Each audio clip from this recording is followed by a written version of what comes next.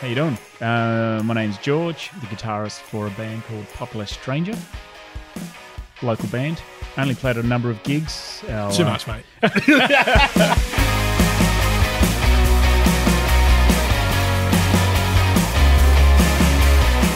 George from Popular Stranger. Andy, how you doing? Yeah, I'm doing very well. Hey, George, let's chat about, first of all, how we know each other. We go way back. We do. How many years do you reckon it is? 2008. 2008. So do the maths. Yeah, because you started at Nova at the same time that I did, literally in the same week. Yep. You were George the Tech. Well, that's where George the Tech was born, wasn't it? It was apparently, yes. And it was referenced a number of times on air. Yep. Bob Francis. Bob Francis. Graham Corns. I've even been grilled on air by Bob Francis. You haven't lived until you've been grilled by Bob Francis. Exactly. And the thing is, only a certain amount of people got grilled by Bob Francis because he's now dead. Exactly. So you're a limited edition griller. Pretty much. Well done. Yeah, I've made the cut. Yeah. So we started at Nova at the same time. Mm-hmm. I was in Casanovering / programming and you were in IT. Yep. And that's where our relationship bloomed. Yeah. How many years ago? 2008, you reckon? 2008. That's when I started. Do you want to hear a funny story? Sure. I was thinking about this the other day. I was thinking about you the other day. So I was thinking we started around the same time, but when did we actually start hanging out? And I don't remember what time of the year, let's just say middle of the year we started. Yeah. And obviously, like you said, you're in a different department, so it's not like we crossed paths every day. Probably did for business reasons, I guess. Sure. But I remember the very first Christmas party we had at the garage in Light Square. Funnily enough, I don't. That might explain what I'm about to say. Because I remember I was hanging out, with my new colleagues, and I was wide-eyed, and try not to embarrass myself, basically. Yeah, because you hadn't worked in the media before this, had you? So I remember going to this Christmas party, and there was all the celebs. I remember Jane Doyle was there, Bob Francis, Keith Conlon, Tony Pilkington, John Blake, and I remember sitting there going, fire out, because my previous job was I come from defence, and for those who may or may not have ever worked in defence, it's a very formal environment, and then you go to radio. It is open slather, son. It's pretty much. It's chalk and cheese. And I remember being in mind you though, we've had many working defence. Software engineers get a bit of alcohol in them, and it gets messy. So. Well, because I'm assuming because you've got to hold back at your job, and you can't be the real person, pretty much, because of the rules and regulations, and then you get a bit of old mate into you, and you become George the party animal. Yeah, so Christmas parties in defence were quite rowdy. They were good fun. Yeah, but then I remember at this the first one I had at a Nova was at a garage, and I remember towards the end of the night, word went around in the in the venue, and they're like, that new guy, and it was like, who? It was like Andy. I was like, oh, I know, yeah. It was like, yeah, he's passed out in the footpath, and that's what I realized. I was like, I reckon I'm going to get to like this guy. Was that you that walked out and Graham Corns had said something to you? Yeah. Oh no. George was helping me in the gutter. Oh right, because he was my immediate boss. All right, so George is a legend for looking after me. Yeah. Because he didn't have to. He could have just left me there to rot with my Euros or whatever I had at the time. And apparently Graham Corns had walked out and was like, shaking his head like these young kids don't know how to handle themselves. It's such a dad thing to do. Who was the guy that performed at that Christmas party? It was like an Australian Idol winner, wasn't it? Yes, it was too. Wes Carr. That's the one. Yes. Jeez, glad you can remember. Yeah. Well, that was the only bit that I remember, to be honest. That might explain. I don't know if you remember our boss at the time, the GM, Bart. Yes. The alcohol budget ran out literally at around 9 o'clock. So you know what? I was I was buying people shots. Out of your money. Out of my own personal money, which wasn't really well paid. No. Because I was going through a time at that time. It was Agua shots. I remember those. Yes. Jeez, I'm feeling sick just thinking about it. Yeah, they were some good time because they were. Got to a point when I was DJing, I'd almost polish off a bottle of Agua. Yeah. So, I thought I was used to it, but obviously just the excitement of the night. Wes Carr was there, all those celebrities, like you said. The celebs, no, it was good fun. It was good fun. And I remember, I won't name the celebrity, but she's a well-known, I'll probably give it away now, newsreader in Adelaide. And I remember... Freshly retired, or? Yes. Yep. And she was... And I remember everyone was drunk. And she somehow... The topic got onto her boobs. She brought it up. Really? And she was talking about how... She's like, hey, everybody! Circle around me! Yeah, and at this point, like, I used to see her on TV. Yeah. And, very formal newsreader. And then I see her at a Christmas party talking about how... What? Her boobs. Yeah. I'm thinking, where am I? What's this parallel universe I'm in? This ain't defense. This is more like attack. It's funny because I remember the first 2-3 weeks or 4 weeks that I was in radio. I was, like I said, I was in defense. Yeah. And I remember I still, the IT team that I was in and that I left defense, I'm still friends with them, believe it or not. We kept in touch. So they'd all message me or call me, every week or 2 weeks or 3 weeks after I left, and they'd all ask, "What's it like in radio, man?" And I'm like, "My God, where do I start?" Think of the loosest party you've ever had, times by 100, and you get paid for it. Yeah, pretty much. There was, I don't know if I'm allowed to say this on. It's a podcast. It's not a. There's no rules, brother. So. You probably remember this. So it was my first week in radio, and I remember walking down the corridor towards the Nova Studios. In the opposite direction, there was a bit of an entourage, and in the front of this entourage was a young lady dressed, how do I say it, risque. Risque, yeah. And I'm sitting and I'm walking, getting closer and closer. And do you know when you're walking in the same, walking towards someone in a corridor and you make eye contact and you start to get a bit shy. Yeah, and you look up, you look down, you look up, and then you keep, and you make eye contact again and they're still looking at you. So then you look around, it's like, oh my God. You've already turned to the side, like letting them through 10 meters before they're about to arrive because you can't look at them because you've already made eye contact. Pretty much, yeah. So it turns out this lady was, there was an expo at the time in Adelaide. Not the actual not a camping caravan expo. Oh, Sexpo. Sexpo. Yeah. Yes. Yep. So she was apparently a porn star. She won the Porn Star Queen of the Year or something like that. Belladonna, her name was, allegedly. Mm-hmm. Yeah. Did you automatically get your phone out and Google her as soon as you walked past? Well. Yeah, I was like, oh, can you sign my chest? Yeah. Is that what you said? No. I wish I did. I should have. You were pumping some old mates there at the time. Yeah. But here's the thing. I remember, this is the story I used to tell my friends, my former colleagues, because this is a true story. When I remember every now and then, very rarely, but every now and then I'd be walking down the corridor in the office while I was working in defense. Yeah. And there'll be visitors, right? And they'd be RAF base, RAF staff or army, and the ones that would wear the uniform and the badges and it, like all the metal wear, the metal and the big boots and like flat tops, like menacing kind of people. And I remember when I was in defense, every now and then you'd see that. Yep. And then in my first week in radio, I saw a porn star. So whatever the guys in my previous job would call me and say, hey, what's it like in radio? I'll tell them that story. That's awesome. Because that pretty much sums it up. Yeah, I don't think we ever saw any porn stars downstairs when I was around. So, like, well done. It was all right. So, and the funny thing was, a day or two before, one of the staff members in the radio station was tasked to find this person, to contact them to come on site for an interview. Yeah. And I remember I casually walked into this person's office. I won't name him, but and he was browsing the internet for this person. So as you can imagine, if you punch in her name in Google, alarm bells. Yes. Yeah. So he was casually just looking through these particular adult websites for a contact number, and my jaw dropped. I was like, "What are you doing? You're going to get in trouble." He goes, "No. This is normal." Yeah. And again, I had my defense. It's work research. Yeah, it is. It's research. And here's me having my defense hat on. I was like, "What are you doing? You can't do that." Well, some insider secrets here. Mm-hmm.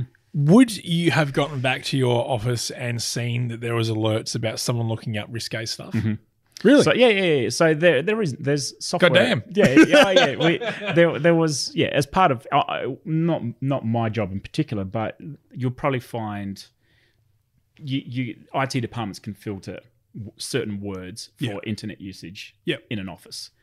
So and then you can ping which user was using it and stuff. Oh, absolutely. The time, the website and all that. So yeah. Well, getting nervous, George. I know I left Nova a few years back, but yeah, I know. But yeah, some of the websites you'd see is like, really? During work?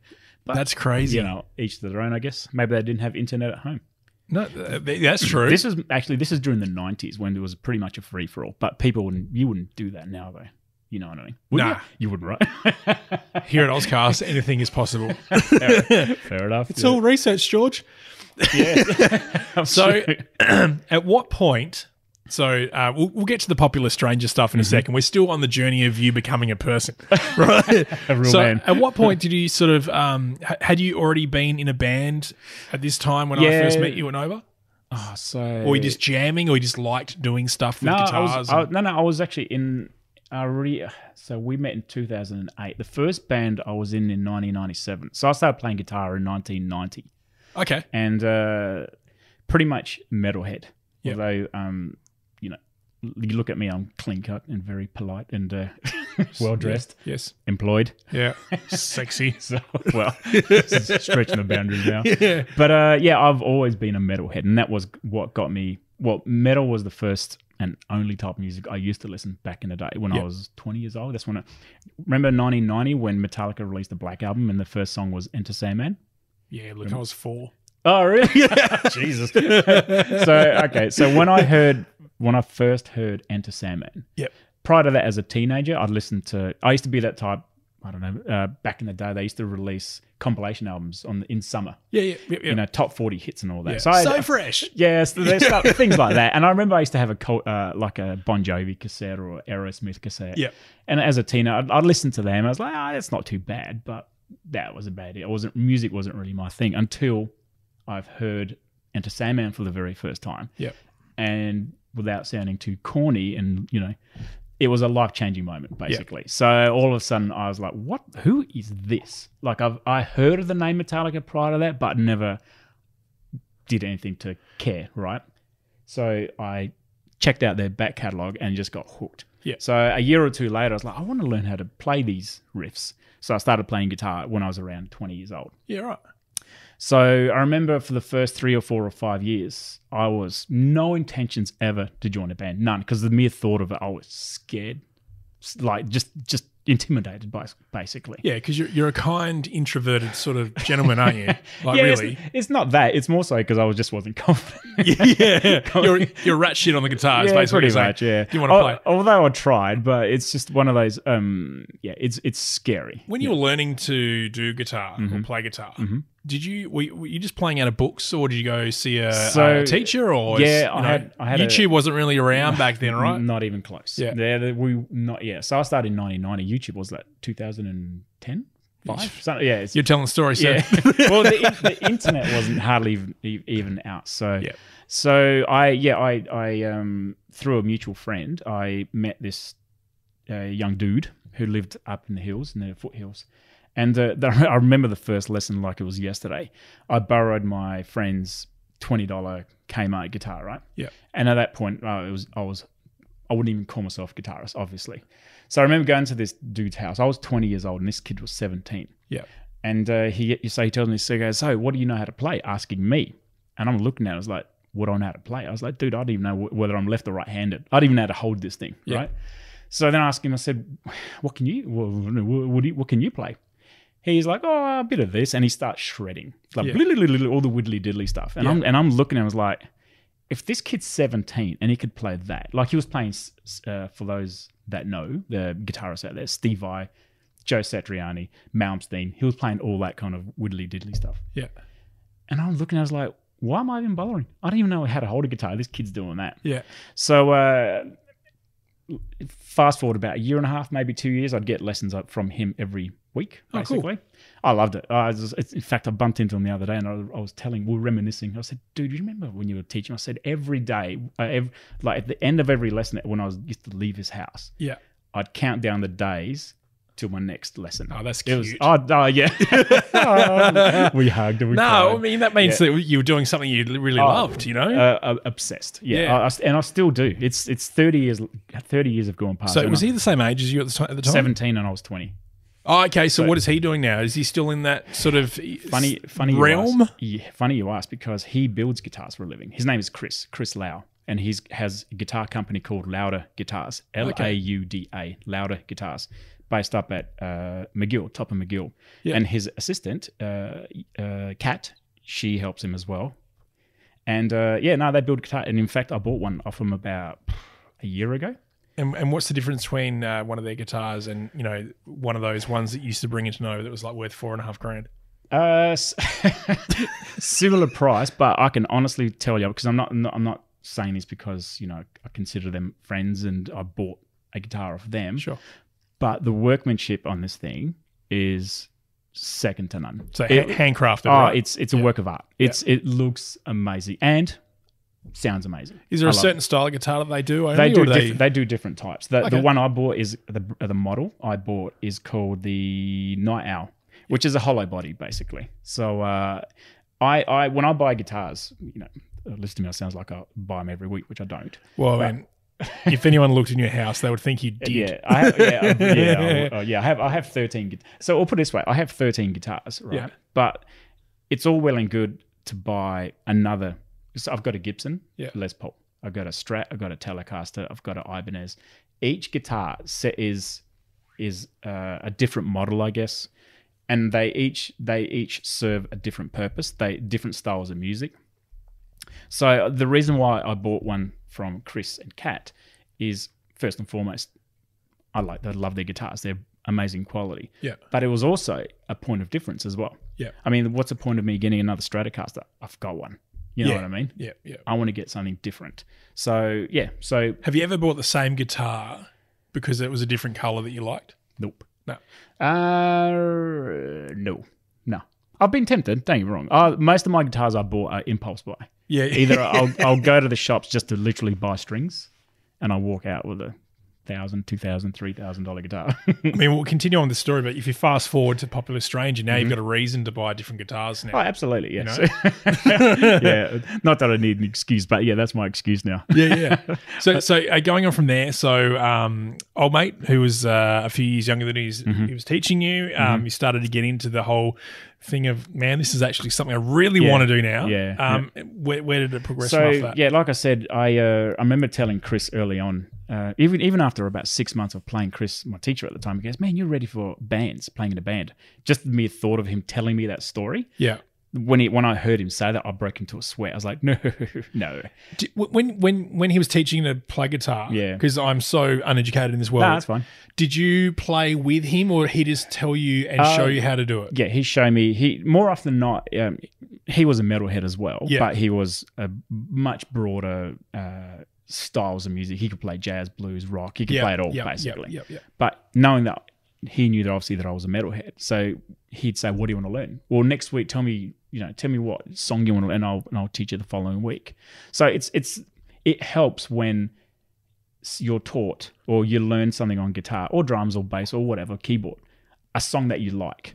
Yeah. For example, I don't know if I've heard so many people say, "Oh, my teacher when I first started," these are teenagers or people in their maybe not 20s. In the teenagers, when their first lesson, the teacher would show them how to play Baba Black Sheep. Yeah. Like, why? Yeah. Like, why? Who cares? It's just learn a song. Yeah. So on my first lesson, I learned how to play, what's that Bob Dylan song? Knocking on Heaven's Door. It's only 3 chords. Yeah. I couldn't play it to save my life. Yeah. You know what I mean? I couldn't even move my fingers from one chord to the other. I had to use my other hand to move my fingers one at a time. Yeah, right. A bit slow. Yeah. But it's practice. And so to answer your questions, basically Chris would say, today we're going to learn this, and he'll play the riff. And I was like, cool. Yeah, because I was going to say if you guys played together or not, because that's technically like a little band, right? No, it is. So, so it's, especially when I got a bit more, if you want to call it advanced. Well, it depends who you ask, but most people progress. They learn rhythm guitar first, yep, and then they learn how to play lead guitar solos, Yep. the widdly diddly stuff. Yep. So it took me a while to get to that point, right? You've got to learn for me, it was learning how to walk or crawl before you walk, I guess. Yeah. So when I got to the point where I could play lead guitar to a degree, yes, to answer your question, Chris and I used to jam. So he'd play a chord progression in the key of A or C or whatever. Yep. And he'll say, play a solo in the key of A. So he'd be going, ding, ding, ding, ding, ding, and I'll try to basically play a solo, improvise. Yep. Which is not easy. Improvising is not easy even now, but that's how you learn, though. You gotta get thrown in the deep end, so to speak. That's awesome. So he turns around to you and say, "You ready for bands?" You start sweating. Did anything happen from there? Yeah, it wasn't. So I reckon I was taking lessons for about a year and a half, 2 years. Yeah. And then I thought, you know what? It's time to go solo, as in not solo, as in keep learning, but by myself. Yeah. You know what I mean? By listening to, back in those days, cassettes, CDs even. Yep. So that's what I did. Unfortunately, there was no YouTube. Like YouTube now, you can get on YouTube and say, Stairway to Heaven guitar solo lesson, and there'll be a person showing you note for note perfectly. Yeah. I still do that after 30 years of playing. I'm still learning. I don't kid myself. I'm not kidding myself thinking that I know everything. You never do. Yeah. You never stop learning. So anyway, I reckon it was about 4 or 5 years, probably 1995. I remember I went to Alan's Music in Gawler Place, which is not there anymore. Yeah. Down the stairwell, there's a pin-up board, and it said it's basically if you're looking for a band, you put an ad up there. And I remember I put up an ad. Guitarist looking for drummer, bass player, singer. Oh, wow. So you weren't looking at joining a band. You were wanting to put one together. Yeah. Wow. Because one thing I did know, which is probably why I was a bit more nervous, is even to this day, cover songs bore me to tears. I was never interested in being that band that used to play at the pub every Saturday night playing, Jesse's Girl or whatever. Yeah. I'm sure it's fun for them. As long as they're having fun, awesome. Yeah, they don't look like they're having fun half the time, I'll be honest with you. It's yeah. Well, for me, I get, in terms of playing guitar, I get a lot more satisfaction trying to come up with my own riff or music. Yep. Even if it's crap, I don't care. It's mine. You're pushing out your internal emotions and all that sort of stuff. And your brain works overtime trying to come up with something new, original. You know what I mean? So yeah, I put an ad out for looking for original band, basically. And this dude called Scott, a singer, called me. I was like, oh, wow.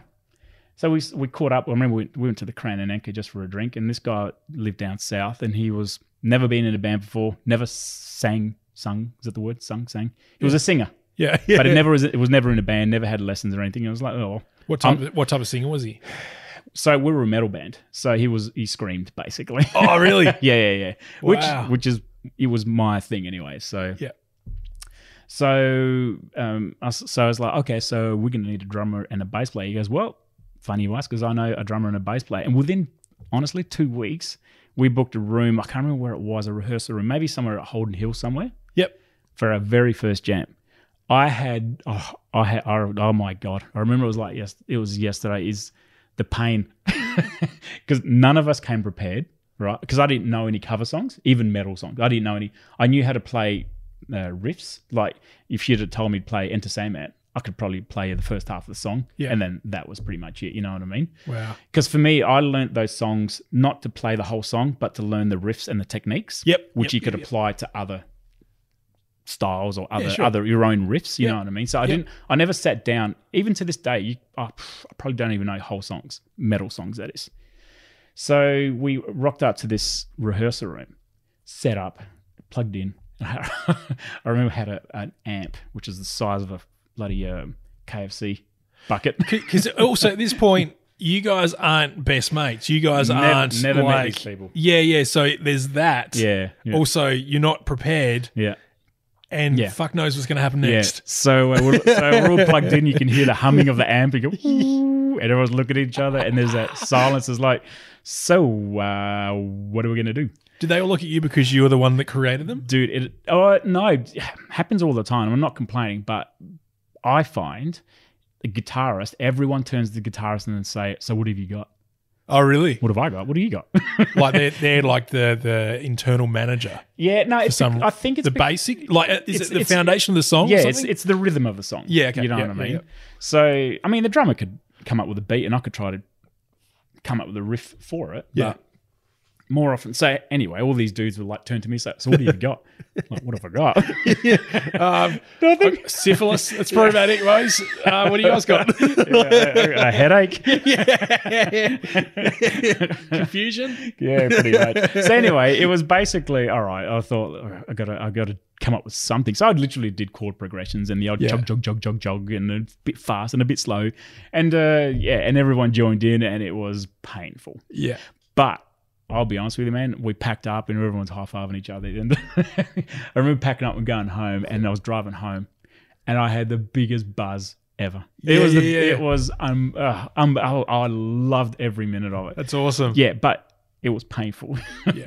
It's like, honestly, not that we've played many gigs, but playing a gig, it's, for me, it's not, I don't want to use the word terrifying, but it's like you mentioned before, I'm a bit of an introvert. It's not my style to be on stage. But when I'm on stage with other people, I don't get as nervous. No. But playing guitar, though, just adds that extra layer of anxiety sort of thing. Yeah, there's something about, like, being creative and doing it in front of people you don't really know and accomplishing it. Like, if you nail it and you have a great time at the end, the fucking high that you go home with. Exactly. Like, crazy. Yes, you used to get at DJing. And that's not even really any skill, let alone you with a skill. Yeah. You know, so... yeah, bit of a stretch, but thank you. I'm just relating. Nowhere near it. No, I was talking about you calling me a skillful person. Yeah. Okay. No, but I totally get it. What you mean? It's no matter. It's kind of nerve-wracking. Not nerve. It's terrifying sometimes on stage. Right? Yeah. People just looking at you, and you're playing. You think, oh, don't. And in your head, you think, all I'm thinking is, don't mess up, don't mess up, don't mess up. Okay, this next bit, I've got to do this. This next bit, I've got to do this. That's how my head thinks, because I'm not a virtuoso. Like, if you were to ask a pro touring guitarist, they'll play it, upside down. This is the reason why some people get stuck in alcohol performing, because like it fucking makes them not think about all that sort of stuff, the anxiety and all that sort of thing. Funny story. I'll go back to the whole band stuff. But I remember one of the first things my guitar teacher told me. He goes, if you ever intend to go on stage, play live, drunk, make sure you practice playing drunk, right? So I've never heard that before. Yeah, that is some great advice, Scott. It is. Kids at home, right now, write that down. Yeah, exactly. But I've never actually played drunk, because I can't play properly. It's hard enough for me to play guitar and breathe properly, let alone stand up and be sober. I've seen you have it. You did pretty good. Long time ago. So I remember one night, there was one occasion where I had a few drinks. So I had a few friends over years ago. Had a few friends over for drinks, and we were half cut. And then like everybody, and one of the boys like, you play guitar, go play something. And I was like, oh God. So I remember I had a few people in the room, and I was drunk. I remember, of all songs, I played a Megadeth song called Holy Wars, which is fast and very difficult. Yep. So idiot me decides to play that. Oh, I'll play Holy Wars, as you do, drunk. I remember halfway through that riff, looking up, and the look on their people's face was like, when they wanted to like not show that they're disappointed. Yeah. They're looking at me as like, oh, that's good, George. Well done. So when you've looked up for them and you've seen that, I mean, obviously the delay of you realizing what's going on is going to be a little bit. But did you go, maybe it's time to pull out of this? Yeah, pretty much. And can it, or you just try to struggle to the end? No, that's what I did. The big wind up. You do the big power chord. That was a weird place to put that power chord. Anyway, let's head to the bar. Yeah, pretty much. There are people like, oh, you're good, George. Yes. Yeah, Megadeth. So that was the last time. Yeah. So anyway, the band. So we ended up far out. We ended up the name. We had to decide on a name. That's the other thing. Trying to come up with original songs when you've never done it before. Yeah. Trying to come up with a cool name. Yeah. When you've never done it before. Yeah, because I would assume that a lot of the names, even if they do sound cool to the public, you just think they just sound like shit. Do you know what I've been through creative processes like this before, and it's fucked. Yeah. The weirdest thing was, I'll never forget the drummer. He was a pretty cool dude. Brad, his name was. Sadly passed away. Yeah. he was a very laid back kind of guy, and he loved The Simpsons. And his favorite character was Willie, the groundskeeper, the Scottish guy. Yeah. And there was a scene. I remember when he said it, when he told me. He goes, "There's a scene where Willie, I think he jumps out of his tool shed, and he does like a Superman thing where he rips his shirt off and you can see his chest. Yeah. And he goes, 'It's Willie's time!' Right? So it's me, he's Willie's out there. He's going to kick some butt and all that sort of stuff. Yeah. And he goes, 'That's what we should call our band, Willie's Time.' And I'm like, yes. Not realizing what the other meanings of it meant. I'm assuming after we all stopped, high-fiving each other, we're like, wait a minute. That one. And then we're like, maybe we should still do it. Yeah. So coming up with a name was not easy. So we ended up choosing a name called Ill Accord. Ill accord, which means opposite. Accord meaning Honda. No. Accord meaning what's a word? Accord meaning everything's structured and nice and in place. Oh, okay. Because I thought you were going to say accord as in I play a chord. No, accord as in like everything's working and peaceful. Okay. Ill accord, opposite. Ooh, very metal. Yeah. I was trying to avoid a cliche metal name. Yeah. So anyway, it came down to a vote, right? There was bin lid. G'day guys, we're bin lid. Bin lid, yeah. As a joke, I've always said we should call our band Pretty Good. So when the singer says, "Hey everybody, we're pretty good," but they didn't end up. Next band. Yeah, maybe a side hustle band. Always people that have got some little side stuff going on. Yeah. So anyway, we picked Ill Accord and we put it down to a vote. There was 4 of us in the band, and let's just say the vote was 3-1, and I was that one. I didn't like it. So you're the guy. In the background. No. So I was like, well, look all it is. So again, I was all original songs, and we only ended up doing about 6 or 7 songs, and we played a couple of gigs. So still very heavy, like is it a genre? Yeah, heavy. The bands I used to listen to back then was, apart from obviously Megadeth, Slayer, all your cliche, metal bands from the 80s and 90s, Pantera, Sepultura. Yeah. I was, still am, not surprisingly, still am, listen to death metal. So I used to listen to bands like Carcass, Napalm Death. Surprisingly, these are amazing names. I haven't heard of those 2 bands, but they are amazing names. I could give you some more names, but it's you'll question our friendship. Even there's another band called Rotting Christ. Right? yeah, go figure. There's another one. That's awesome. I know. There's another one called what are they called? I can't remember what they. Anyway, I can't remember. Nah, go on. Anyway, I used to listen to death metal, right? And so death metal compared to heavy metal, is death metal just way screamier? Yeah, basically. And super duper heavy. Yeah, basically. Yeah. Like Death. It's to the point, basically. There's a band called Death as well, yeah. So I used to listen to, so most of my, and I'm going to get a bit technical now. So sure. 99.9% of the guitars out there in guitar world are tuned in standard E tuning. Right, so if you go E, if you hit every string, it'll be E, A, D, G, B, E, right? That's your standard tuning. Most of the songs listed on radio now will be standard tuning.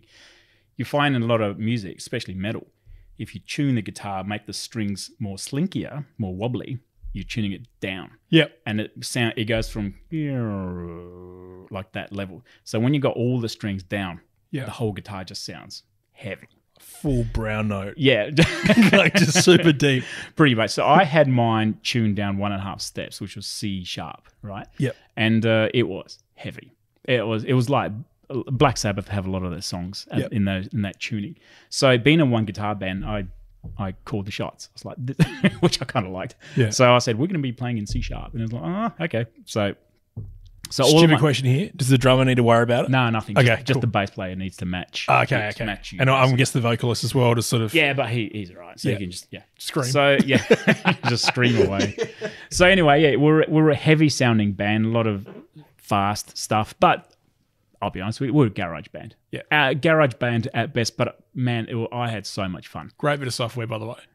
Oh, garage band, yeah.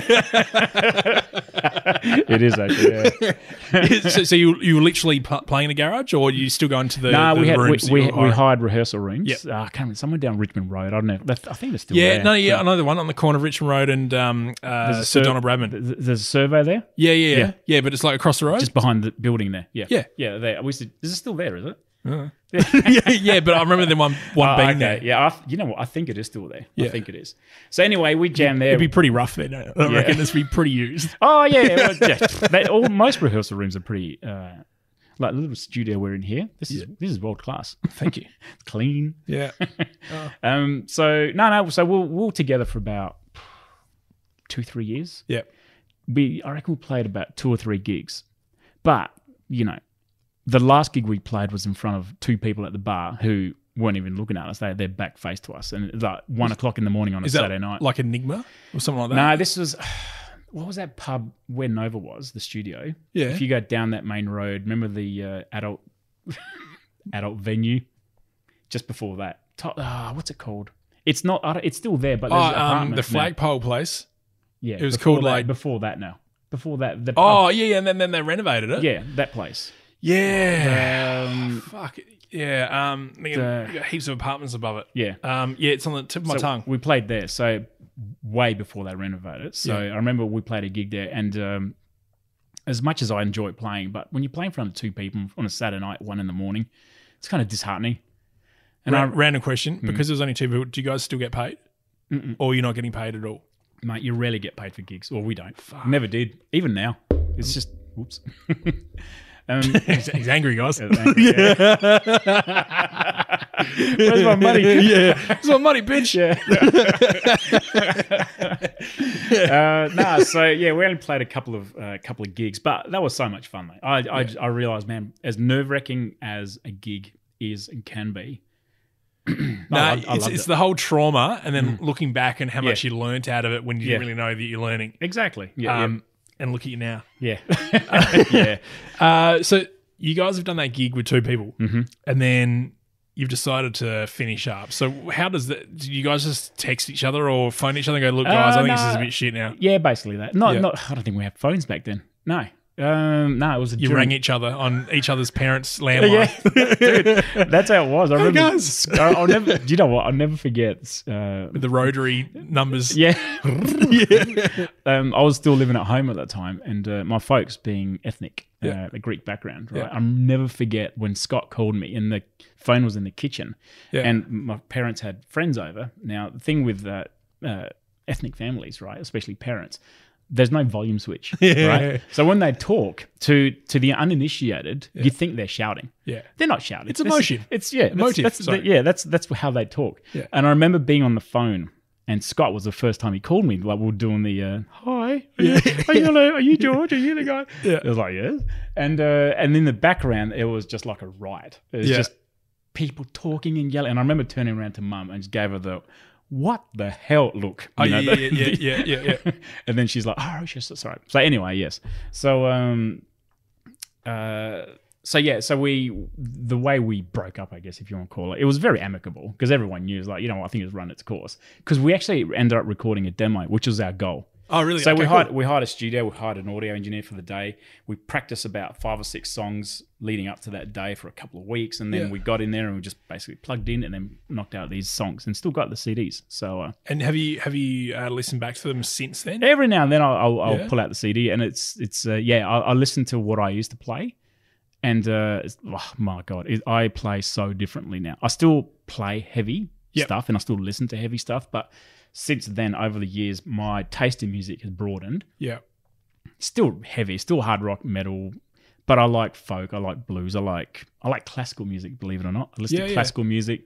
I've even learnt, I guess if you want to call it learnt, I appreciate more so Greek music, Middle Eastern music. Yeah. Just completely different styles. Yeah. It's good for the soul. It's good. It's all well and good listening to music loud and fast, which I still love. I could listen to all day, but it's good to mix it up a bit. So yeah, that's what I found, like going to musical theatre for the first time. I was like, years ago I would have gone, that's fucked. I'm not going to that. And now you're like, no, I really appreciate that. Yeah. You appreciate good music. I think that's what it is. Well-crafted music. Yeah, it's exactly right. It's probably a blessing that I started playing guitar because For me, at least, not for the world. for music in general. Yeah, your poor neighbours. Oh yeah, they copped it. Yeah, they did. So no, the one thing playing guitars taught me was there is. As much as I love metal, I reckon if we should do a drinking game. Listen back to this and your eyes lit up. Now, every time I say the word metal on this podcast, we have a drink. We'll be blind in the first 10, I reckon. Pretty much. So when I quote unquote got better at guitar, you know, fast forward 3, 4, 5, 6, 7 years. Yeah. And then, because believe it or not, as a teenager, even when I was in my 20s, up to my mid-20s learning guitar, I didn't care for Jimi Hendrix. I didn't care for it. Like people say, "Oh, you get a list of Hendrix." No, I don't care. It wasn't my thing. You know what I mean? It's like to guitar. Yeah, it's like, if you know what I mean. It's not metal as well. Yeah, no, it's just not my style. Yeah. I can, and it wasn't until I actually started listening to him, I was like, oh, I can just you pick up little bits and pieces, like, oh, I like what he did there. Yeah, and then you listen to it again, it's like, oh, and that as well. Oh, I like that as well. And before you know it, it's like far out. Yeah. Now I get it. Yeah. I get why people love this guy. You know what I mean? And then I started listening to and also you appreciated it because of the technical part of it as no, well, exactly right. Yeah, exactly. Yeah. The skills in it. Yeah. And so my taste in music, like I said, I still listen to metal and I still play metal at home. But the band I'm in at the moment, Popular Stranger, far from it. Yeah. We're a classic rock band basically. Yeah. Which I love. Like Doors, Led Zeppelin, Deep Purple, Black Sabbath, that kind of style. Well, your new singer, what was it called? You're Sticking Around. Yeah, that's right. Yeah. Full Metallica. I wish. Like, no, like that's literally because I was only introduced to Metallica when Garage Inc. came out. So I had all the new stuff, but then I also had the second CD which had all the older stuff on it. Yeah. And it sounds like Metallica.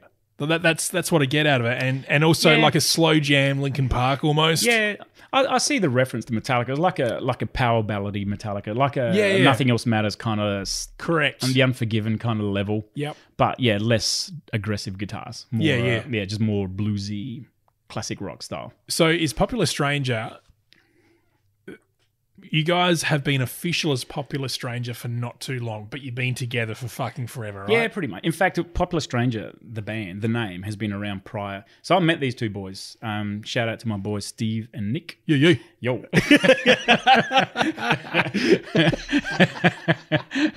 So these two boys, they've known each other for years. They were, high school sweethearts. Is that what you're going to say? You were going to say it. I felt it and I was going to say it too. They've known each other since high school, basically. Okay. And sorry about that.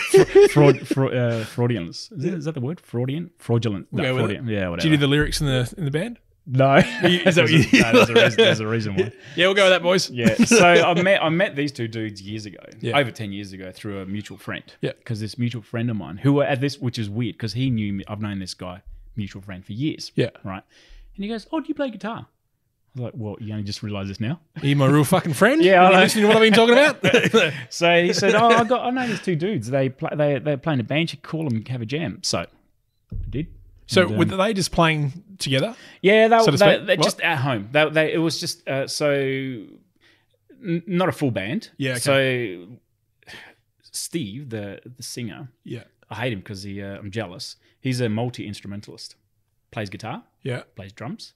Plays bass. Plays keyboards. Wow. And sings. So just a real committed musical lifestyle. Pretty much. Yeah. So when I met them, they used to just jam together. So whatever mood they were in, they'll pick up. And Nick's another multi-instrument. Disgustingly crazy. I know. It makes me sick. Yeah. whereas when I play guitar, I forget how to breathe. So Nick, also, who's our current bass player, can play keyboards. Yeah. So again, those two know how to play multiple instruments, whereas I don't. So to answer your question, what were the guys doing previously? They did have a drummer, I believe, and they were jamming with him, and there was different permutations, I guess, of the band. But when I met them, it was just those two. So did they ever play two instruments at once? Like obviously drumming and singing can be done. Yeah, which is what Steve does. Does he drum and have a keyboard to the side every now and then? No. Like with his fingers? No.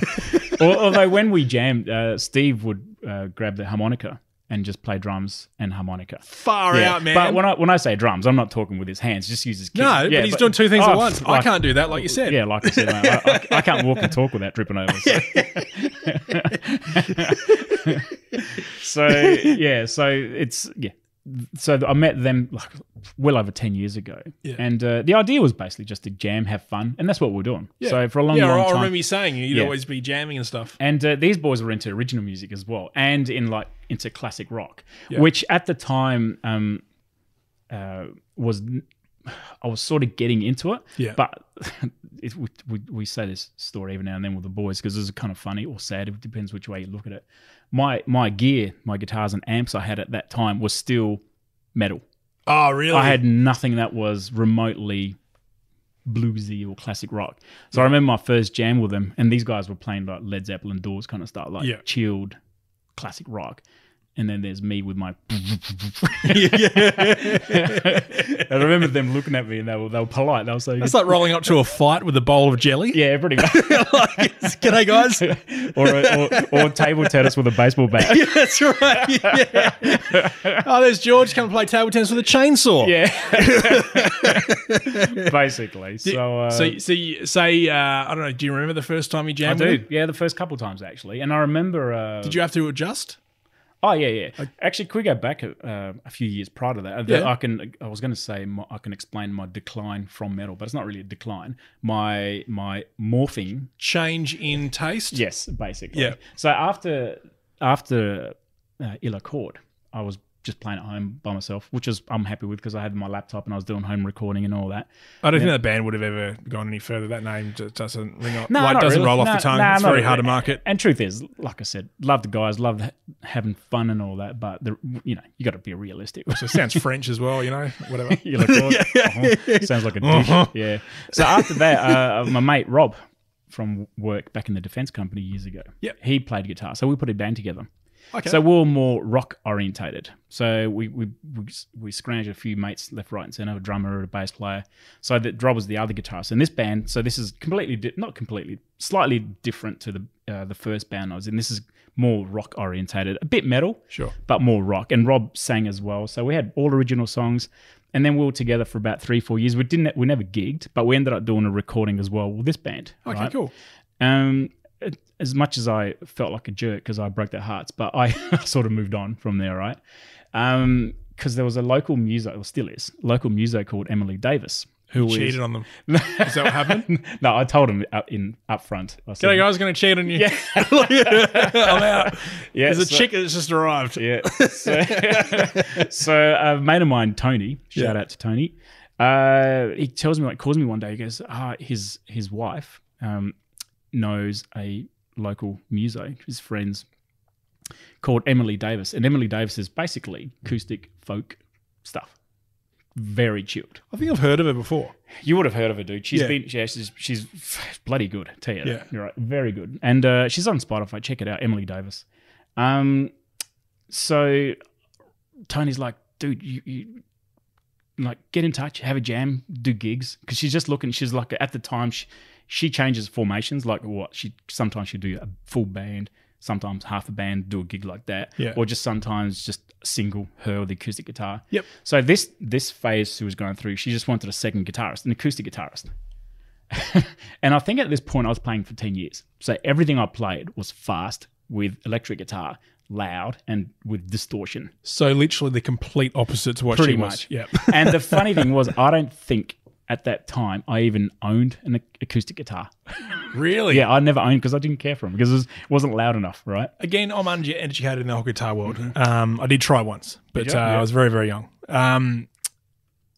Can you play acoustic songs with an electric guitar? Yeah, absolutely. You just turn off everything. Because if you plug in an electric guitar into an amp, that's a clean channel. Yeah. Because your amp can be 2 channels. Most of them have. Yeah, because there's always like a button you press on, meow, basically. that, right? And if you turn that off, it's clean channel, which sounds like an acoustic guitar. So down to your question, yes. Yeah, okay. Yeah.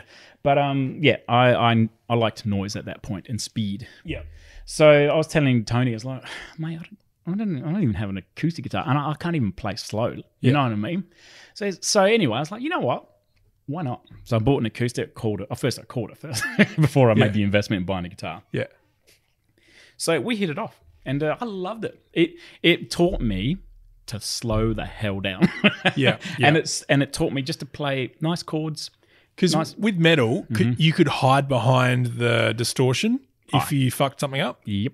Yeah, cool. You can hide, especially if you're doing the lead guitar, like the widdly diddly stuff. Yeah, right? yeah. You just do another solo. Mate, I still do it. I still do it now. I'll make a mistake, but you can.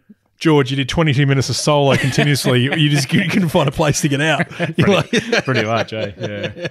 So the good thing about meeting Emily Davis, and we did a few gigs as well, I loved every minute of it, even though it was, without sounding corny, it challenged me, or my guitar playing, I guess, to get out of my comfort zone, which was everything fast, heavy, and loud, to play acoustic and to play slowly. Yeah. And I learned so much. So I can't remember how long we did it. Not that long, a year and a half maybe. Just played half dozen gigs here and there. Yep. So I love doing that. So and then that's when I got the phone call to hook up with the guys from Popular Stranger. Yep.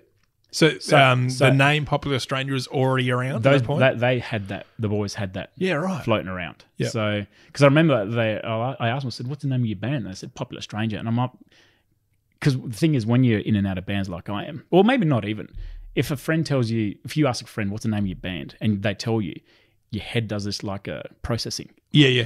Do I like that name? Is that a shit name? I did it with Popular Stranger. Like, Popular Stranger's like, you know what? I like that name. That sounds killer. Yeah. that's better than Ill Accord, I'll tell you that. Yeah, yeah. I mean, it makes sense. Yeah. I can understand it. I like it already. Yeah. So anyway, when I met Popular Stranger, even though I had my gear was... See, with Emily Davis, I used my acoustic guitar. Yep. So all my electric stuff was still heavy metal orientated. So that's the gear I took to my first jam with Nick and Steve. Okay. And they're playing along, and here's me going. And I was you've got a guitar that looks like a lightning bolt, and like they're just there with their something like that, rock gear. So, but the truth is, I realized pretty early on, even the first 10 minutes, like these guys, we clicked. Our eyes, and they noticed. Well, I like to think they did. Yeah. So there was this, and above all, they play all originals, which is perfect for me. That's cool. Without sounding cheesy, but as far as the music goes, I'll be more than happy. For example, Ill Accord. I'll be more than happy to tell you that we're a garage band and our music was nothing special. But like I said, I had a blast, absolute blast doing it. Right? Yeah. I can hand on heart tell you that the music that we write for Popular Stranger, I cannot be any prouder. This is the best music I've ever been involved with. That's cool. I know it sounds big-headed, but don't care. No, that's great. Yeah, because at the end of the day, if you're not proud of the music, then why are you doing it? Correct. You know what I mean? So so we started writing songs. It's a slow process. It's for us it is. Some bands can write songs, in minutes. Yeah. We don't, right? And that's cool. That's the way it is. You know what I mean? So, but also you guys are older with a lot more skill behind you and thought processes and learning. So probably that's another reason why the process takes so long. We focus on the song. You know what I mean? It's like for me now when I play guitar. Back in the day, it'll all be about look at me. Look at me, everybody. Look what I can do. Look at my solo. Yeah, that. Whereas now, I'll write, I don't care how fast or slow it is, as long as it suits the song. And I'd like to think not only my parts, but also everyone, like the drummers, the bass player, the keys, or the vocals, we focus on the song. When you guys are writing the song, is it really up to you to take care of the guitar stuff, or is it like is it really a creative space where you all get involved in everyone's business? Do you know what I mean by that? Yeah, everyone's basically. You might be like, oh, this drum riff might sound better with this song, but you're not the drummer. The way we've done it is that the boys had a collection of songs already before I met them. Oh, okay. Right? Most of which, not most. Yeah, most. Steve, the singer, who can also play guitar, drums, keys, and all that, wrote, right? So some of the songs, a fair few of them, have been transcribed, I guess, if you want to call it, into rock songs. Because they were just basically him sitting on the couch playing acoustic. So when I first met them, Steve would say, here, play this. So I'd play what he played on my electric guitar or acoustic, whatever, and basically convert that to a rock song.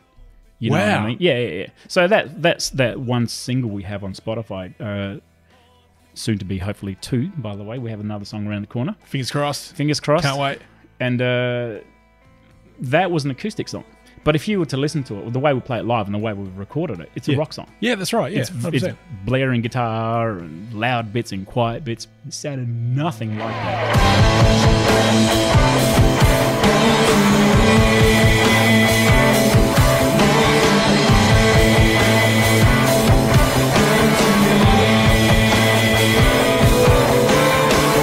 Get back, don't fall between the cracks.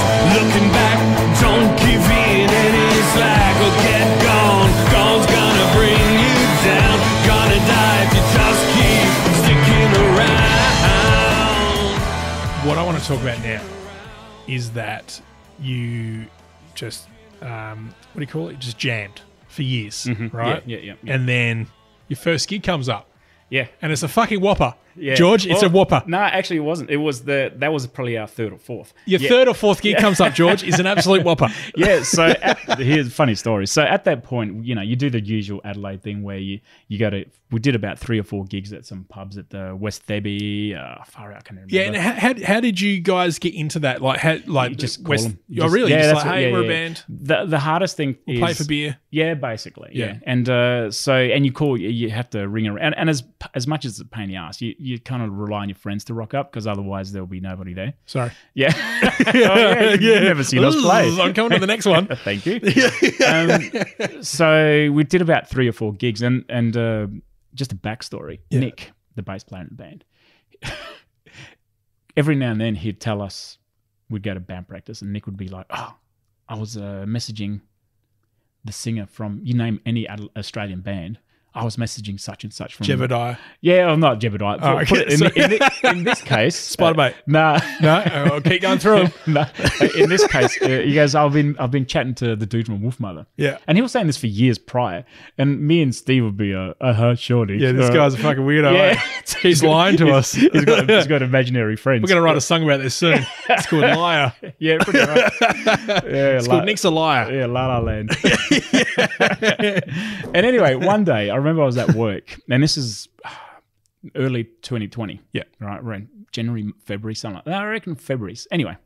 So is that just before COVID? Literally. Yeah. 2 or 3 months before the lockdown, the very first lockdown. So Nick calls me, he goes, in a panic. He goes, George, I need a yes or no answer.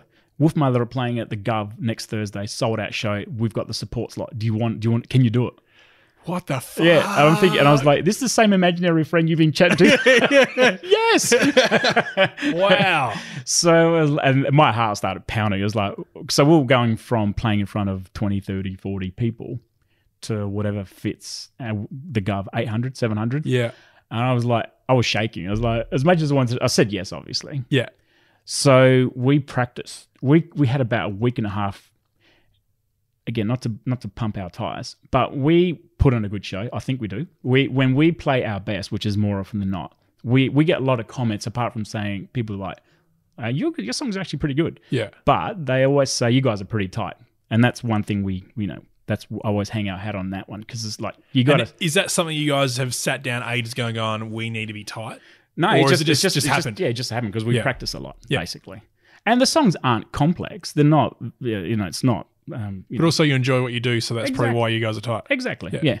So, so in saying that though, even though we're technically probably gig ready, but we were a week and a half away from the gig. Yeah. So we practiced pretty much every night leading up to it, and some nights we were nervous, the other nights we were so excited. I was thinking to myself, I was like, fuck, I wonder how I'm going to feel on the night. But dude, I'll be honest with you, not 1 ounce of nervous energy at all. Really? Even leading like the the day of or the day 2 days beforehand, nothing like that? I remember it was a Thursday night and I took a day off Thursday, right? Yeah. And did you put it down in annual leave? Because not many people did back then. Yes, I should have taken a sickie. Take a sickie, and then I'm in the Gov website. Guys, I'm just going to head out for a bit to go pick up some tech stuff for another radio station and not go back. Pretty much. Yeah. So, I remember the gig was on a Thursday. I'm pretty sure it was a Thursday night. And, I just woke up, chilled in the morning, grabbed my gig. That's fucking nuts, because you should be nervous as fuck. I know, dude. I know. Because I remember sometimes when I drive to gigs, I in my head, I tell myself, fire out. In an hour's time or 2 hours' time, you're going to be playing guitar in front of people. And as soon as you start thinking that, it's like, Yeah, oh, when shit. you do the countdown. Yeah. Yeah. And it's you get nervous, basically. Yeah. But I wasn't doing this, though. And even when I was for the Wolfmother gig, it was more excitement than anything. Do you think, you guys are prepared because you worked your asses off, right? And it's your time to shine. But also, do you think it's something to do with like so much trauma has gone through your body about this that it's gone so far over that you've become, full circle and you're calm, cool and collected? Or cool, calm and collected? Yeah. But at the end of the day, though, we're only doing this for fun. You know what I mean? Yeah. If you make a mistake, big whoops. No one's going to suffer. Yeah, you know what I mean? You weren't relying on it for a record contract or anything like that. It was just literally a bit of fun. That's all. That's why we do it. That's why we still do it. We're just for fun. How did the other boys go with it? Were they sweating a bit? Or No, were they all right not as really. well? No, it's surprising. Well, I remember before the gig, we got there early for sound check, and then we sat in the booth while people started coming in, and even then it was like, no, it's just. And I remember, in fact, it was a bit of a, because you know how it is with support bands. Yep. The full crowd, you generally don't get the full crowd. You might get 80% if you're lucky. Yep. Everyone else is at the beer garden or whatever. Yeah. So as much as I wanted to take this opportunity to make the most of it, to play in front of a big crowd. I was like, fuck it. Even if it's 800, I want to play in front of 800 people, like the full house. Yeah. And I remember when we first started, our first song, halfway through our first song, nobody was there. There was about 25 people, and you've been at the Gov. 25 people in a big room is just. It's like an old Year 7 school social. It's pretty uncomfortable. Very uncomfortable. For you heading back to my Year 7. Yeah. But that's the thing. I remember sitting halfway through the first song. I was like, you know what? People need to hear this. Not so much people. Well, people need to hear this, but. I want to see more people. I want like, even if it's one time ever in my life, I want to play in front of a big crowd. Yeah. And then as it happened, halfway through the second song, I reckon we'll out at our peak numbers by the second song. We played about 7 or 8 songs. It was a 45-minute set. Wow. So I reckon for the majority of our set, second song in, we were playing in front of 600-700 people. I know you guys were cool, calm and collected, but there's obviously pressure. Playing for the first time, like properly in front of a real audience, real numbered audience. Yeah. You got Wolfmother maybe listening as well. Yeah. Record people might even be there. Managements, all that sort of stuff, like future bookers. How do you remember the songs and making sure, because my brain is not good at the best of times. Do you know what, man? Practice. Yeah, okay. I remember. Are you able to let go and just continue to play? No. And you just do muscle memory, or no? I'm not that. I do maths in my head for good, bad, or otherwise, right? Yeah. So when I'm playing, you'll find you're right. Dance music, right? Yeah. You'll find there's patterns, just like in any rock song. Yeah. So a verse, an intro might be this riff played 4 times, followed by 2 times this riff, followed by 8 times this, and this is the chorus, and that's how I play. I should play by the groove of the song and by the vibe. I try to. That's the proper way to do it. Yeah. But I'm doing it by maths. Very calculated. So very calculated. And that's why you're tight. Yeah. If you're just feeling the vibe, you're loose as all hell, right? I do play by vibe because after a while you do know, there's a change coming up, even without doing the maths. But I guess then you get is there a difference from when you start playing, you're quite calculated, say you're 3/4 way through the gig, you're very comfortable with what's going on out there. You're starting to love it, properly. Yeah, exactly. And you start to relax a bit? Yeah, you do. And your fingers are warmed up. There's no matter how much warming up you do pre-gig. Yeah. It's the first 2 or 3. I remember the first song with the solo was pretty easy. Yeah, I remember hit a dud note. It's like, hope there's not a precedence. Yeah. But 2, 3, 4 songs later, my fingers were nice and warm, and it was fine. That's cool. And the worst thing is when it wrapped up, because you got your run sheet on the floor in front of you with all the songs. Yep. And you'd be surprised how fucking quick it goes, man. It's like it was a 45-minute set, and you go through the first one, and your heart's pounding after the first song. Oh, not pounding in a bad way, but it's like oof, in your head you're going, whew, 1 down. Yeah. All right. Okay, now the next one. And then before you know it, like if you start counting them down like that, before you know it's like, shit, we're on our last song. It's over before you know it. Yeah. And the worst thing, everything comes to an end, I guess. It's not a 24/7 gig. Yeah. But I remember it was at the end of the song, and I was like, fuck, I could go another half hour easy. We got easy. I was loving it because the good thing was the crowd was very appreciative. They were digging it. Were you the one that did the final strum, like wow, like being the guitarist and being the foundation of the band? Yeah, I always tried to do that, but no. And then who's your singer? Is it Nick? Steve, yeah. And Steve's like, "You guys have been great, thank you so much." And then you just try to get the last strum in. Do you ever do anything like that? I'll do that. Yeah, of course. You have to, it's a guitarist thing to do. And then write it out as far as you can. But then the drummer could always do. Oh yeah, that's after true. That, and then I would just go. Just ride that cymbal for as long as they can. So you finished that gig. Yeah. It's fucking sick. Oh, I loved it. You guys have all had the greatest time ever. You've looked at each other going, we can do this forever. Oh, dude. Yep. Yes. Did you get any feedback from Wolfmother or say also feedback from the crowd? Like, did they come up and say hi? Dude, this is the first time ever that the band, not ever, but yes. So when we went down to we took our gear off stage, and then we were standing near the bar. People coming up to us for the first time and saying, "Fuck, man, you guys are fucking excellent." I was like, and I was sitting there, I was like, it's such a good feeling. It is so good. It's like I said, I'm proud of the songs we write. I think our songs are really good. They're killer, right? But when other people dig it, it just makes it that much better. I was like, shit, man. It's like, you like this song? It's like, cool, man. Thanks. You know what I mean? Not trying to take away from your story, but I still remember the day or the night that I was in the crowd, standing at the bar at a venue I was about to play at. Yeah. And these two chicks had walked in and they looked at the set list on the wall, and they ran their finger from the top right down to my name and went and like pointed at it. Oh, wow. And said like 1 a.m. he's on. Oh, wow. That's what we're here for. And it was the greatest moment ever. It's such just a good randoms. Feeling. Yeah, such a good feeling. Yeah. Because everyone that knows our music is us, obviously, and our friends. Yep. But when it goes outside that circle, it's like, fuck, man, thanks. It's pretty cool. And the funny thing was, I remember after that, I'm not to sound modest or anything, but I've been playing guitar for 30 years. I can do a bit of this, a bit of that, but I'm nothing special, right? I don't never consider myself anything virtuoso, right? But I remember I was in the men's room in the piss trough, right? Yeah. And there was a dude you in it. Were you? A big night. Nah. So I was at the urinal. Yeah. And the dude comes up next to me, and I could see in my peripheral vision. Yeah. He looks my way, and then he did a double take. Oh, you're the celebrity. Yeah. and why are you in a trough? Yeah. Get out of there. Yeah. I got a piss in there, mate. Get out of the trough.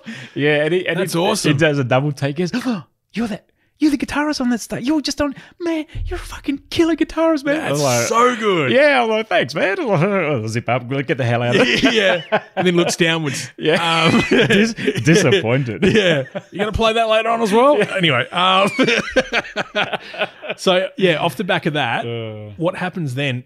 So do you guys go back to the drawing board? You're like, hey, we should do more gigs. Oh, absolutely. This is fantastic. Yeah. Oh, mate, can we get a song out finally, maybe? Yeah, exactly. That's the sort of thing that puts a cracker up your ass. And you think, you know what? We don't do this with one intention only to make a career out of it. Because if you do, you're going to be disappointed. Yeah. But you do it for fun. My mentality, no matter what I do, especially guitar, right? If you do something, even if it's for a hobby, do it professionally, right?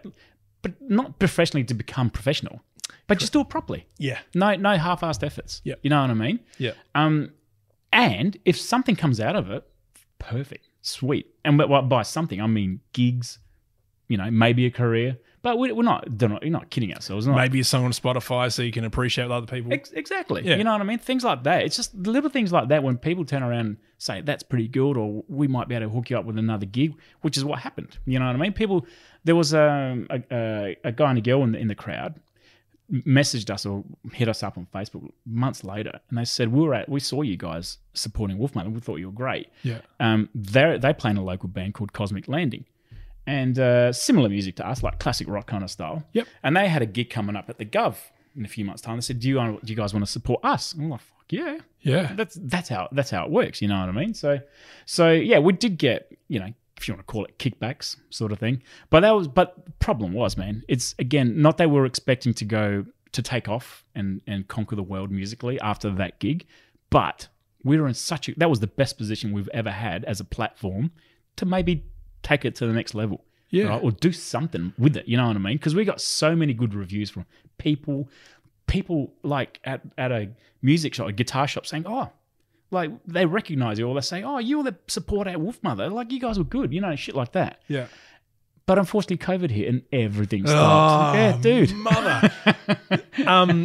Before that gig with Wolfmother, did you guys find that you had already like a small support base of people sort of starting to come together? Not strangers, no. No, it was all friends, and we do gigs, and there'll be a someone at the bar or random people. But, But it's just the momentum stopped, man. It was disappointing, but. So what did you guys do through COVID then? So did you guys sort of just jam? Or we kept on jamming, writing songs. Obviously and then with face masks on and being 1.5 metres away from each other. Yes. Something like that. So, yeah, we just kept on doing that. But then a while ago, we decided to record our music properly. Because we did a demo. I think it might have been during COVID. No, before COVID. Was that when I was about to leave Nova? Because I reckon you guys came in on the weekend or something. Yes, it was a Saturday afternoon, and we used the facilities at Nova. Yep. It was during the afternoon. I remember you were in the other studio on air. Yeah, that's right. Yeah, yes. And so we were in the recording room there in the booth. Yep. All packed in. With Miles? With Miles, yes. Yep. And he recorded us. It was a demo. Yeah. Basically, the difference between a demo and what we do now, as in proper recording. A demo is basically everybody in the one room, plugged in, turned on, microphone up, and record at the same time. Yeah, nothing split channel. It's just one channel. It's just one recording. Yep. And it sounds like it, but not in a bad way. It's a demo for a reason, basically. So we managed to far out 6-7 songs. Because was that that demo recording? Was that your first ever recording together as a band? Yeah. With me in the band. Yes. Yep. I come think of it. I'm not sure if the boys ever did anything pre-George in the band. So not that it really matters. They did, you know what I'm saying? That era doesn't count. No, it doesn't. Oh, that was 100 BG before George. Exactly. Wiped from history. Yeah, that's right. So you guys do the demo. You're like, this is okay. Yeah. We need to do this properly. Yeah. And then what happens? So we got Miles, who Miles just as a... Because I used to work with Miles in Nova Production, and he was just fuck the radio stuff. He was really, really good at music production. He was. He's he plays instruments. I think he's even recorded bands previously. He's recorded his own music, so he knows his stuff. So anyway, so we set up. We currently jam at Steve's house. It's very convenient. It's a solid brick house. Just leave all our gear there. Yep. And Miles comes every week or second week or third week. You know how it is. Life gets in the way. You can't everybody be there. People have families or jobs and all that. Correct. So we do it whenever we can. So it's a slow process, but labor of love, I guess. Yep. You know what I mean? So so that's what we do. Basically, Miles comes in. We practice all our songs before he turns. We'll say when Miles is in this week, we're going to record this song. Yep. So leading up to that recording session, we'll practice the song, make sure we get all our bits all proper. Yep. And that's what we do. So it's like I said, it's a slow process, but we'll get there. So we've got one song. Yep. We've got another song, hopefully a week or two away. It's pretty much done. It's in the can. Miles just needs to master it, and we'll upload it. Yep. So should I do a what's it called, a shameless plug for our Spotify and YouTube channel? Absolutely. Imagine if I said no. I know. This Andy goes an arsehole. It was just a podcast. Yeah. So the thing was... All right, we have to go to the ad break right now. Let's check traffic. You're on. Yeah.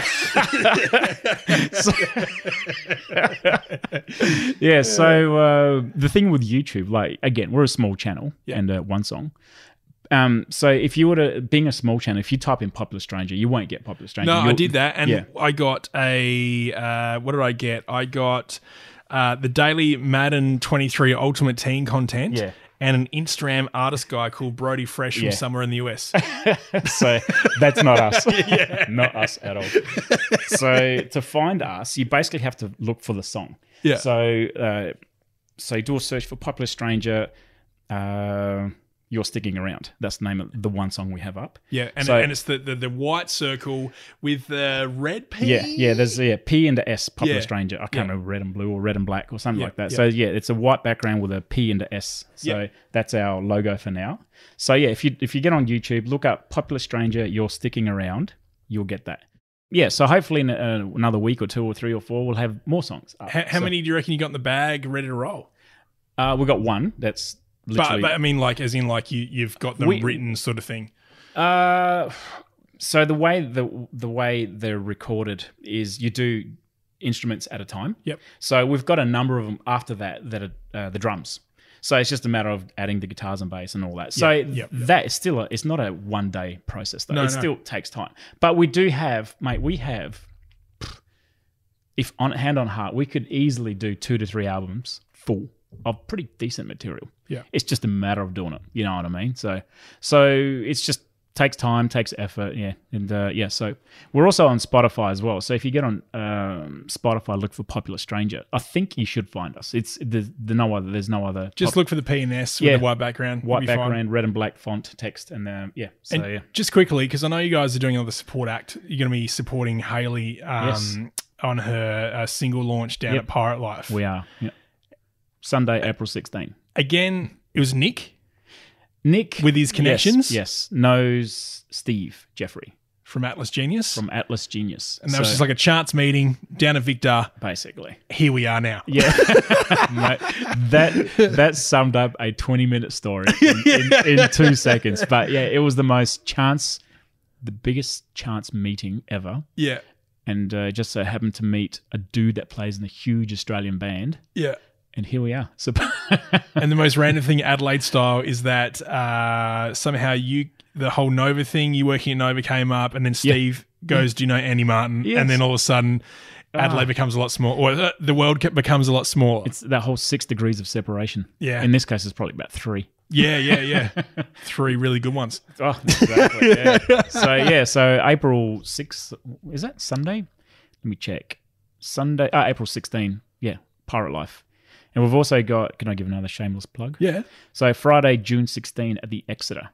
Yeah, cool. We've never played at the Exeter before, but I'm thinking it's in the front. Just you guys, or is it part of a sort of festival? Hayley will be supporting us as we're returning the favour. Cool. Yeah. And she's taking you to Brisbane and Melbourne or something? Yes. Yeah. In July. So sick. So we've gone from twiddling our thumbs gigs-wise to all of a sudden we've got gigs. Don't know what to do with them. So. Wolfmother who? You know what I'm saying? They'll be supporting us soon. Yeah. You're not wrong. Well, that's exciting, man. You know the funny thing with Wolfmother, me and the boys laugh about it all the time because we've never played at a venue where there was a backstage. Like never. You know what I mean? Does the Gov have backstage? Yeah, it's very small. Yeah. Okay. So as you're facing the stage, if you're the musician, you walk to your right. Oh, okay. Or if you walk to your left, you fall off and the it's stage. Like a small green room? It's basically, yeah. And so we were hanging out there with the boys. And being a famous band, them, not us, the pub brings out pizzas and beers and all that. Yeah. So we started nibbling on the pizzas and the beers. Sorry. Yeah, basically. Really? We were told. Yeah, we got the look. It was really? I was like, oh, okay, maybe we shouldn't be eating their food. Far out, man. And the thing is, we didn't know. You're doing the Gov a favour by being there. Exactly. Yeah, you know what I'm saying? I was like, oh well. No, well, I'm proud of you, George. Thanks, man. Well done. Thank you very much. I might ask this question to you right now. Mm-hmm. What's it like being in Popular Stranger? It's good, man. It's good. It's a good way to get away from life. You know what I mean? It's for me. I find music and guitar as an outlet is therapeutic. You know what I mean? Writing songs, like I said, I couldn't care less about playing cover songs, but I could spend all day at home sitting down, playing guitar, just doodling, and then trying to spit out a riff or a tune, right? Yep. And use that for the band, basically. So for me, it's whether I'm jamming with the boys or just hanging out with the boys or at home writing something for the band. Yep. It's awesome. And like I said, the experience we had at the supporting Wolfmother, and I thought, far out, is this what it can be like? I was like, I want more of that. And, you know what I mean? The crazy thing is, it's like 1% of Yeah. what it's probably really like as well. Mate, You know, like that was a absolutely. real taste. Absolutely, man. So, and the crazy thing was, we're playing the ESPY in Melbourne, in St Kilda, which is, I guess, like the Gov equivalent over there. ESPY's. Oh yeah, I've been down there. Yeah. You name any big Aussie band, Yeah. even international bands, they've played there. So, hats off to Haley and Steve, far out. I was going to say his surname because he's got similar. Well, yeah, because Miles' last name is the same. And I thought they were brothers. Or I know. something. One's got a thick accent. Yeah. Thank you, George, for joining me, and all the best with the band and yourself, and just being a massive celebrity known as Popular Stranger. Thank you very much. We'll see you at the gig at Pirate Life and scream for us. Yeah, and hopefully not in the gutter. Please, No righteous said to me.